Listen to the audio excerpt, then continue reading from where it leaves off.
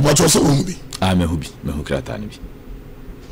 Oh, I'm from 2 women, so my na why? Some more fun to some na a tear for me. As some come some say you are Bernard Gyebi. Say what do you do? Abanari House of Folk as acting general manager. Na Rebecca Wasam. Rebecca Wasam. Na or acting. Yeah. Since you know, the Jumadi and Abanari. Rebecca Wasam, you should way forward for the Phobian Club. Yeah. Meaning, say, Yankin can't crack anima at you for there. Okay. I say this is to inform the general public that I have brought my position as the acting general manager of Accra Suffolk Sporting Club to an end today. I would like to thank the board and management for giving me the opportunity to serve my dear club. Also, the players and the technical team, and especially the fans who stood by me during this short period. I appreciate everyone's effort towards the growth of our club. Once a Phobian, always a Phobian. By this slogan, I will be available to serve the club in any capacity as required of me in future. Phobia never say die. Thank you and God bless you. Bernard NKGB. Ena Odessa Kratanaba. The House of Folk acting general manager. I inform the general public. Yeah. Say what the Jumadi Abadani as acting general manager. But club House of Folk and from Fabiama Abonti. I'm Fabiama. And Nanasi. Okay. Into Becca and so much. Good. What I say? So what the abbey near her house and so say be almost didn't the abbey. A beba. What is the next step? Papa Yanga Samsi appointing as liaison officer. Yeah, says our story no cry. Wouldn't card the buyer. It's your back and was a the way forward. Good. What I say? House of Folk as a club, even your general manager. CCA. They make what I say. Yeah. Maybe your general manager and so a wire. And you were Gyebi and I say you perform. Because no acting. No acting. Good. And I abandon and you bet me as out one so. And the Jumanamano. Oh, okay. As general manager, not in the acting capacity being. Yeah. You make what I say. I mean, you know, your baby say questions. Sir, do you think they would deserve? Say the Jumanamano as general manager. And I say, Uncle back to the liaison officer role. And I say, we will say bye bye to the administrative job of House of Folk as we speak. Okay. Ninti the okay, not just an acting and a baby. Now the carton okay. It is a story I ever saw. No, okay. Okay, carton was saying. A one and person, your class had any free on. So now we must say, or did you make the outflow while resigning idea or so on to us? Okay, carton, and to say, what you read, carton is saying. A person carton, the fucker was some, and then will be kind of make your so anyone from the horse's own mouth, he is telling the whole world, he said, and you man the man as acting general manager. Okay. Ending there. The cancer has some painful to take a decision. That is the whole thing. Good. I don't want some of that. Yeah. Yabakomo. You come. Now, I'm not so empty and I feel cap drawn. Yeah, every 2 years. Every 2 years. What's I say? Now I'm so drawn. The one good one I come was some. I have Diana Stars. Asante Kotoko. Unfortunately, a quack the end. What I say? Of this club's back be ending in January.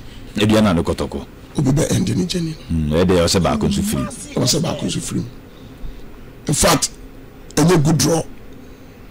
Any good draw. Any good draw, cry. Any good draw. Any good draw. nka 1% ki 6 million da bi MTN Africa Cup for committee no ankasa enye good draw ma wo enye good draw kra ade o say enye good draw you are in a competition house of folk film competition house of folk film per dia da ho no sa wo hwa akasefo mienu aka wo na ehwa no ya kotoko eduana ti ba ku su be film a good draw enye good draw yeah o ya sure so mo a one more kura na o mo ya committee members no kura na ni o mo good draw no o mo mpe Mr. Risnatam na sa djuma na yedin meboa yeah djuma na yedin enye good draw because kotoko has a film akakotoko ni eduana